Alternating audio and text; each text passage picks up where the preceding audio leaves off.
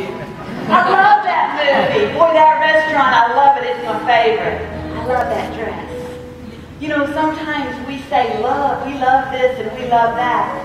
But you know, when you have felt love, when you have sensed love, it can be a transforming emotion. Love can take you to a place that you never dreamed of. It can give you a confidence that can cause you to soar. Love is powerful. And you know who loves you today? God loves you. You know, a lot of people, they've, you know, kind of gotten the impression of God and how He loves, maybe by the way they were raised. Maybe by the way they were treated by their family. You know, some people didn't have a father in their life. Their father was absent. So they weren't able to really understand what it was like to be loved. You know, I feel so fortunate because I had a wonderful family that I was raised in. My mother and my father, they loved me, they supported me. But you know, it's interesting because love is a funny thing. You can be given love, but if you don't accept that love, it doesn't mean the same. And I had to find that when I was growing up, I had to learn to accept that love because my ways weren't always the right ways. In fact, I can remember when I was 16 years old and just learning how to drive. My father was in the kitchen one Saturday afternoon and he was going to grill some hamburgers. And he said, Victoria, we need a few things. Can you run to the store and pick them up? And I thought, oh boy, yeah, I want to drive the car. He said, okay, now I'm going to give you the keys. He said, but I want you to go straight to the grocery store and straight back. He said, and oh yeah, the passenger side window is off the track, so I don't want you to roll it down. I said, okay, Dad, got it. I blew him a kiss and headed out the door. But just like any 16-year-old, I went straight down the street to my best girlfriend's house to take her to the grocery store with me. As we were on our way to the grocery store, some of our friends were walking down the sidewalk. And I was so excited to be driving the car. I said, hey, we're going to pull over, roll down the window, and we'll wave at them, and they can see us driving. And so she looked at me kind of strange, and she said, I thought you said that the window was broken. I said, oh, don't worry, it'll be okay. Just do it slowly. So we pulled over, and we're waving, just acting like we're just so grown up. And so as we finished, I began to drive off, and she began to roll up the window, and it was as if the world stopped for just a moment. That window shattered in a million pieces. I looked at that window and I could not believe my eyes. I looked at my friend and I said, you're going home with me. I'll never forget walking up the driveway thinking, how am I going to tell my father what has just happened? I walked in the back door and headed towards the kitchen, and there he stood. Looked at me kind of strange because I was empty-handed. And I said, Dad, I got to tell you something. I got to tell you what happened. And I began to tell him just the whole story. I began to tell him the truth. And I said, Dad, will you forgive me? An amazing thing happened that day. Yeah, he was disappointed. But he showed me his unconditional love. He showed me that even though I made a mistake, even though I was disobedient, it didn't change his love for me. He still loved me. You know, some of you in this audience would say, wow, if that happened to me, that would be it. I would have been in so much trouble, I would have never heard the end of it. But I'm going to tell you something. God loves you unconditionally tonight. No matter what mistakes you've ever made, no matter what bad choices that you have you've ever chosen, God's love for you never changes. In fact, your past mistakes do not dictate your future. Do you know when I would go to my father again and say, Dad, can I have the keys? I want to go somewhere. He didn't say, well, I don't trust you. You know what happened last time. He didn't hold it over my head. And so many times when we make a mistake, we don't want to go to God. We feel like, well, we're ashamed. You know, we just know that He is counting our mistakes against us. But I want to say this today.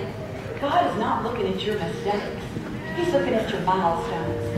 You've got to believe with all of your heart that He is watching you grow and He's watching you mature. And that those mistakes don't change His love for you. He He said, I gave you my very best so that I could have a relationship with you. And like I said earlier, sometimes our view of love can be distorted because of the way someone treated us. You know, I have a wonderful husband who treats me very well, and he tells me he loves me, he does things for me. But you know, I have a part to play in that. I have to meditate on his love. When he tells me, Victoria, I love you, I don't just let it go in one ear and out the other. I have to build a foundation of love.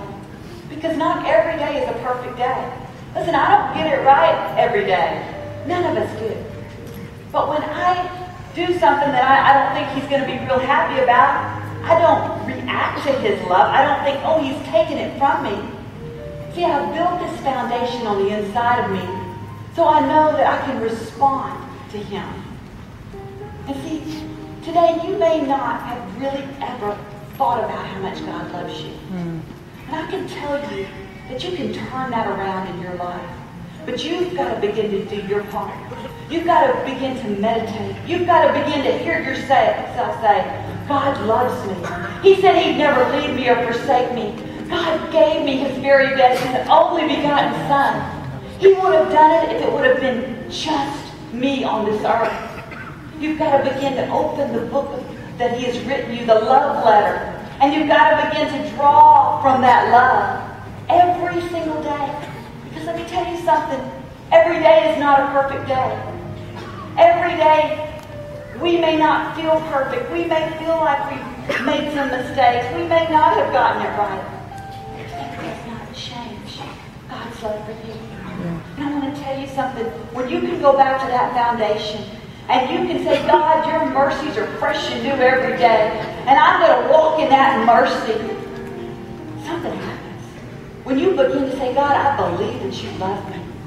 See, the scripture says that love transforms. But you know, if we hang on to baggage from the past, if we think about our mistakes all the time and how we can't seem to possibly get it right, that will conform us to that way. That will just conform us to the past. But when we begin to break free, and we begin to realize that, hey, God loves me just the way I am. He loves me just the way I am. Then you begin to rise up. You begin to find a new strength, a new courage, a new commitment. Don't run from God anymore because his arms are open wide. And he's saying, run to me. Just like he told Jeremiah. He said, Jeremiah, I want you to know this. There's a lot of things I want you to do. Some days you're not going to feel like you can do them. So I'm going to tell you this in advance. I knew you before you were ever formed in your mother's womb. I want you to know that I love you and I've already put my stamp of approval on you. And do you know God's saying the same thing to you? I've already stamped you approved. Approved by Almighty God.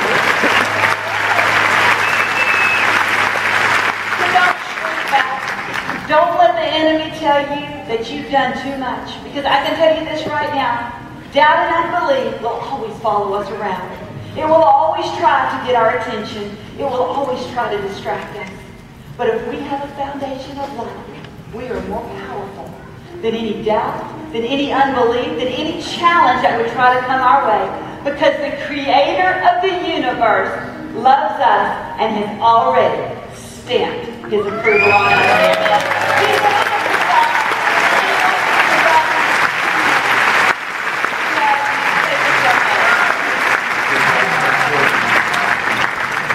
My parents founded Lakewood Church on Mother's Day in 1959. Of course, a couple of years ago, on Mother's Day 2009, Lakewood celebrated our 50th anniversary. And I was thinking about how in the Old Testament, every 50th year was extremely significant. It was called the Year of Jubilee. What made it so significant is in this Year of Jubilee, all the debts were canceled, all the slaves were set free, all the servants, we would call them employees today, they were released to go back home to be reunited with their families. Not only that, all the property was returned back to the original owners. For instance, you may have sold some property to someone. They paid you month after month. They even paid it off. Didn't matter. In this Year of Jubilee, everything that had your name on it or your family's name would once again be yours. It was a year that everyone looked forward to. A year of great freedom. Freedom from debt, freedom from struggle, freedom from bondage. You could be working night and day, trying to make ends meet. You knew if you could just make it to Jubilee, everything would be okay. But as great as Jubilee was, the prophet Isaiah declared that something was coming that was even greater. He said, the Spirit of the Lord is upon me to announce the year of God's favor. One translation says, a day when the free favors of God profusely abound. Isaiah was saying, there is a day coming. It's not here just yet, but there will be a time when God's people don't have to wait 50 years for Jubilee, but they can live in Jubilee. Many years later, Jesus quoted this same passage, but he didn't say like Isaiah, I'm here to announce that Jubilee was coming. He said, I'm here to declare that Jubilee has arrived. Because of what Jesus has done, you and I don't have to wait 20 years to be free. We don't have to wait 10 years to be blessed, 5 years to see God's favor. No, friends, this is your year of Jubilee.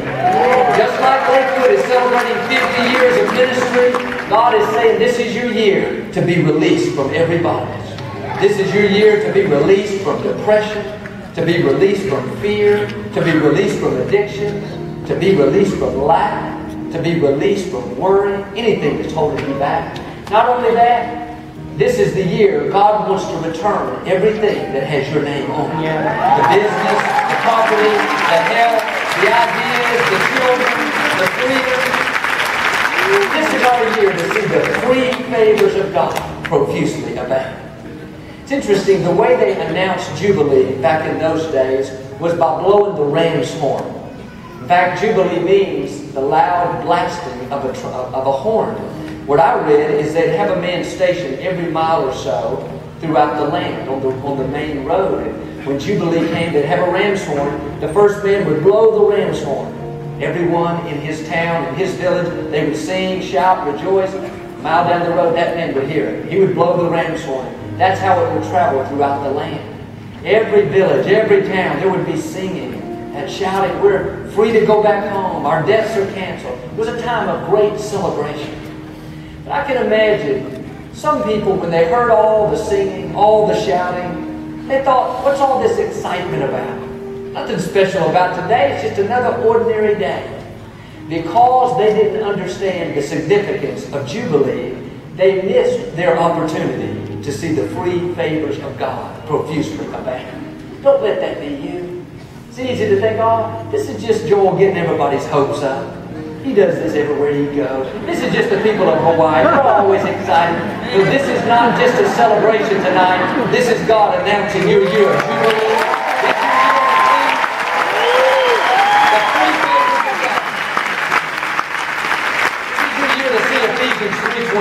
Exceedingly abundantly above and beyond.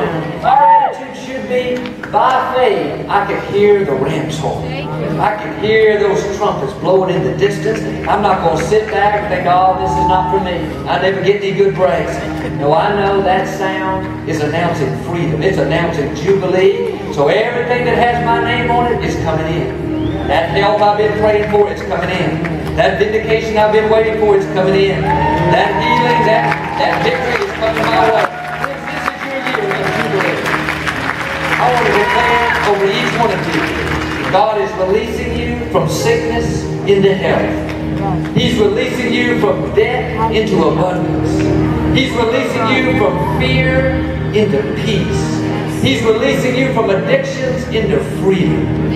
Everything that has your name on it is coming in. The ideas, the contracts, the sales, the health, the children, the relationships, whatever has your name on it, you need to get ready. This is your year of Jubilee. Let me ask you